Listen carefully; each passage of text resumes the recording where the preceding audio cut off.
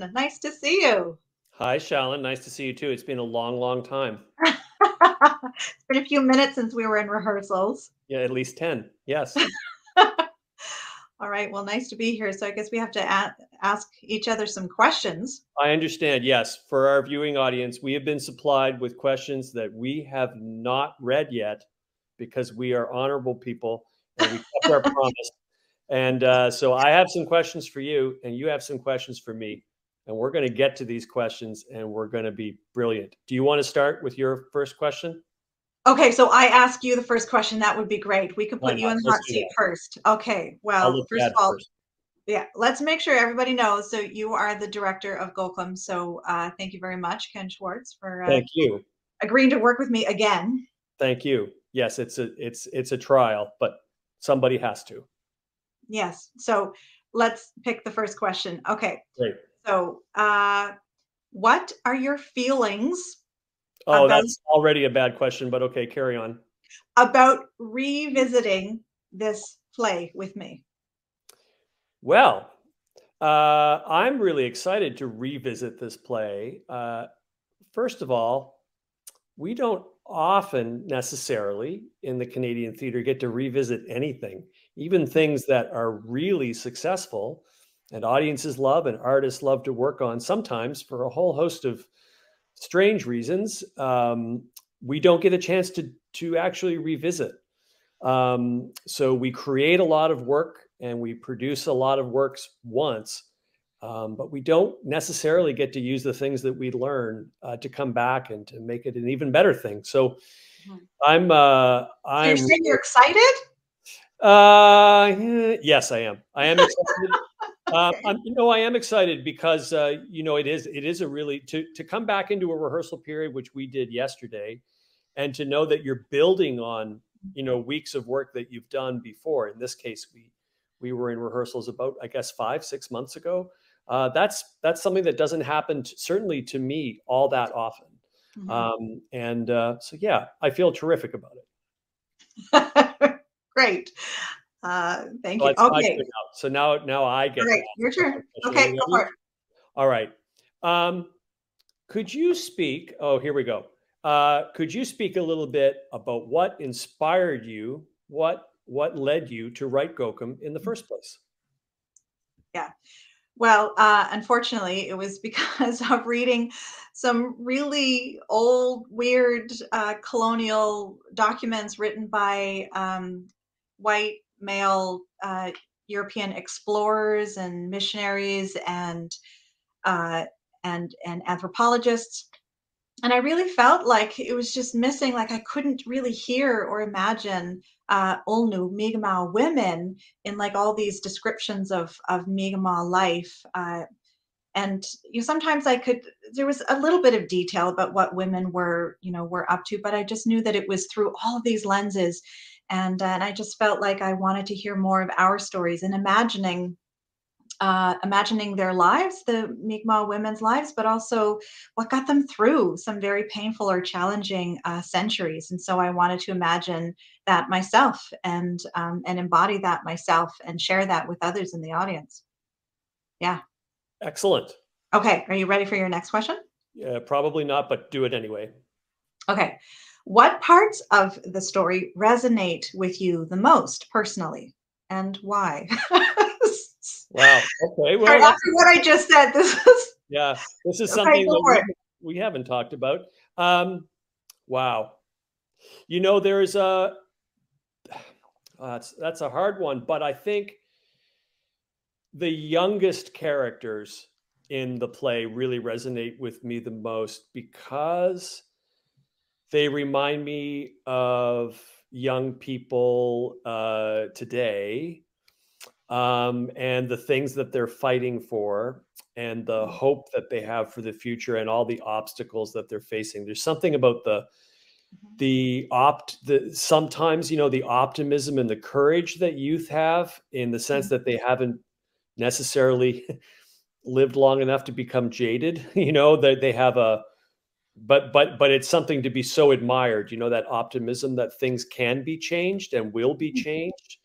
And there's more than one character, I think, in the play that reminds me of that, especially one, but there are two, quite young characters who are just in some ways like optimistic, even though they might not have all the reasons to be optimistic, but they're finding them, and the courage to find optimism in situations which are so difficult. And I really identify with those characters in the play, and I find it instructive, in the same way that I find other young people instructive, where I might not be so hopeful about things, and I look at people much younger than me, and I go, "Wow, I have to get some of that." I want what they're having, because we can all learn from that, that reacquaint ourselves with that kind of optimism. So thank you for that, because that's your play. Now it's my turn. Now that's great. But I just want to make sure that I heard you. So what you identify with the most is the young people. I think so. Yeah, because I secretly want to be a young person.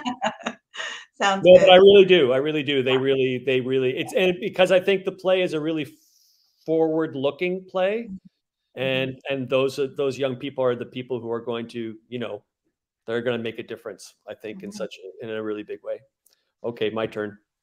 All right, which one am I going to go to now? I like this one. All right. Oh, no. What are the best and worst parts of being both the writer and performer of your own solo show? Excellent question. Can't wait for the answer. Okay. The best part is that I know what I mean always, as the performer, I know what the writer meant, Yes. So that's the best part. So as an oral storyteller, those two things are, woven together. They're combined. You have a story and you want to share the story. So that's the best thing. The challenging thing is that there's sometimes, like when we're in rehearsal or this dramaturgy mode, and I'm trying to like be a better actor, but yet, writer in me is trying to get the proper grammar or something, or I'm trying to answer your question of why the writer in me meant this or that. I'm trying to learn, from you about like how to, about this acting, and it's a lot. Then it becomes like a lot. So it also means that I edit every night. Like I can, while we're in rehearsals, right? Yeah. So it's that I'm not memorizing lines, it's that I'm editing. I'm like, well, how can I make this even better? So it just feels like just a lot of work sometimes, like more work, but yeah.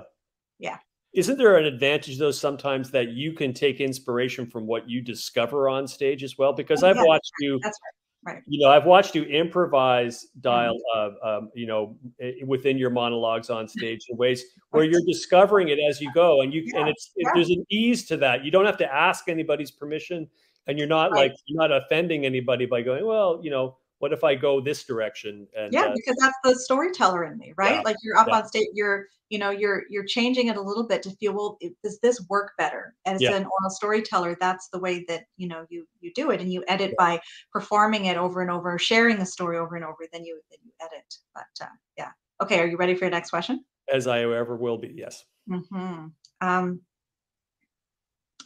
What's exciting to you? Okay, so these questions have come from Neptune. Okay, so what's exciting to you about getting to do this show at Neptune? Oh, that's interesting. Well, actually, I can answer that. So I was born and raised in Halifax, and I did for a little while I lived in Montreal for 4 years and Ireland for a year, but for most of my life, I've lived in Nova Scotia, and being born and raised in Halifax, and being a very early enthusiastic participant in theater, of course, Neptune has been since I was maybe even since I was born or shortly thereafter, been the place that you would like to have a chance to work. And when I was a very young man, I in the 80s, I worked as an actor on the main stage at Neptune, but as a director, and a director is really one of the main things that I do in the theater. I've never had a chance to direct at Neptune on the main stage, so this is kind of actually a big thing for me. So, more than 30 years into my career, I finally got that chance. Apparently, Jeremy's gone through everybody, and then I'm the last one that's left, basically standing. So, but in all honesty, it's a really lovely thing, and I'm very proud and grateful to do it. Sounds great. Oh yeah, it's my turn now. We're not Yes. very good at this, are we? We're not really all that good. Okay. The next one that I would like to ask you is, oh, well, here's a nice one. What's an experience on stage you will never forget? I already think I know what it is, but I don't know if you want to talk about it. Don't let my secrets out, Ken. I'm just saying there is one that I could for you to, but you could pick I something. was trying to think of something else. Do you mean the one that happened at King's Theater? Yeah, that's exactly what I'm thinking of. Kenneth Schwartz. That's my name. Don't wear it out. Okay, as long as whoever's listening doesn't tell anybody else. Yeah, no, it's just between you and I. Okay. Because yeah, so even as an oral storyteller, you get used to, what the story that you're telling. And I always love to put songs into my work. That's something I've always learned is important, like drum songs. And so for every show, I find a song, like a drum song, especially if it's a simple one, so that I can repeat it, so that the audience gets to learn this song or sing with me by the end. And this is something that I like to do. I did that in El Buldieg, so I chose a song for this one. And what you never know as a performer under those lights on that stage. And it just shocked me this one day that I was about to sing the song that we've been rehearsing for 3 weeks, and I performed it the night before, and I forgot the song. Which song was I singing? So I just made up a song. And I could just imagine you laughing at me in the booth. I'm still laughing. It was so funny. Oh, so yeah, so but it's such a, just grounding and grounding thing, and a humbling thing to remember that no matter how many times we practice it, is that sometimes we're so in the moment, or all this adrenaline, as a performer on stage, that we can even forget the song that we've been singing, like, for the show. And amazingly, not one person in the audience would have ever known any different. That's the other fun thing about theater, is that, inside the production, we can all be going, I can't believe that just happened. But nobody in the audience would know that anything different happened. It's fun that way. As long as she is always singing, and so Yeah. but then, being, again, it goes back to the, actor and the writer, is that, I created the concept of the words and the music. So it's like, well, I'll just start improvising. Here we go. But yes, I wish that I had a different story for that, but That's a pretty good one, though. That made me happy to hear it again. Mm-hmm. Okay, we probably don't have a lot of time left, but question: what's your next gig? Oh my goodness, my next gig. Spill your secrets. My next gig would be I think very, very shortly after this production opens at Neptune, I'm producing the Merit Awards for Theatre Nova Scotia. And then shortly after that, I'm going to be getting ready to direct 2 productions at 2 Planks and a Passion Theatre in the Valley. So, which is no small feat, right? This pandemic has taught us that. It's no small feat for any of us. Why do we get to know what your next gig is? Since I got to do that, do you get to tell us that? I'm going to ask you that question right back. Is that on your questions that you were given? I prove that it's not. Do you what's your next gig? I want to hear you say the word gig as well. What's your next gig? I don't even know. I've lost track. Well, I'm going to do another remount of KOQM. Oh, yes, that's right. That's right. Hey, Ken, am I going to be involved? Would you direct me for that? Yeah, I guess. Okay. So is that also another next gig that's for a you? gig. Yeah, that's a gig. We should say where it's going to be. Where is it going to be? Ships Company. But please come see it at Neptune. Oh, yeah. And after that, also then come to Ships Theatre Company. To Ships Company Theatre in Parswell. Yeah, that's going to be after our run in Halifax. That's right. So that really is my next gig. I think we are at time. So thank you so much for those insightful, moving, entertaining questions. Yeah, you too. You too. To whoever gave them to us, I guess, Neptune Theatre. And but we should say, before we let each other go, that KOQM is being performed at Neptune Theatre. And it's running in April, between April 5th and the 17th. Mhm. And I believe April 5th is a pay what you can. Mhm. And we are very much looking forward to being there. Aren't Yes, we, Alan? yes, we are. I'm looking very forward to it all. Thank you, Ken. Thank you, Shalan. I'll see you very, very soon. See you tomorrow. Bye bye. Bye.